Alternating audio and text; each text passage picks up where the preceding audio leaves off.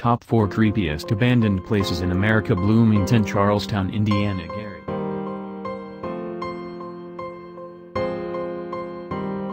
One. Night Ridge Observatory, Bloomington.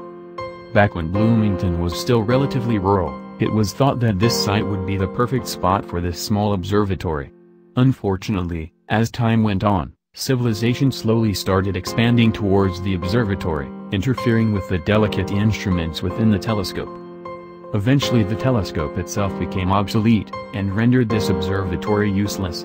Although it's been gutted on the inside, you can still see where the dome used to rotate to adjust and find various stars and constellations. 2.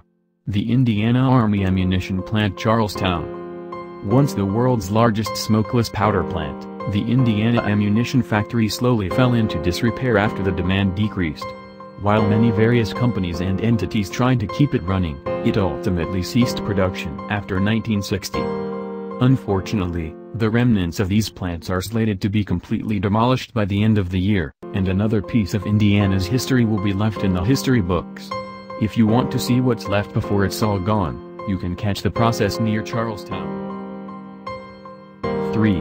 Silverville. One of the only true ghost towns of Indiana, Silverville was founded in 1855. Unfortunately, hard economic times forced people from its confines and onto greener pastures. While there are a few spread out, more modern houses in the area, the original town is completely abandoned. The roofs are falling in and the wood is warped, but you can still kind of imagine what this little town used to look like before being claimed by the land again. Ghost towns are always an unusual sight to take in.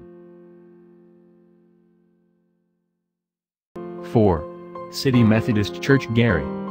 There's always something extra hair-raising about an abandoned place of worship, especially a place that has the massive size as the abandoned City Methodist Church in Gary. The pews lay in piles, completely destroyed. While the sunlight still shines through the stained glass that hasn't been broken, there's very little to find uplifting in a place like this. Even stranger is the fact that the place fills with snow in the winter because snow pours through the various openings around the church. To take in the full effect of this spot, we recommend coming in after a heavy snow. It's definitely a haunting experience.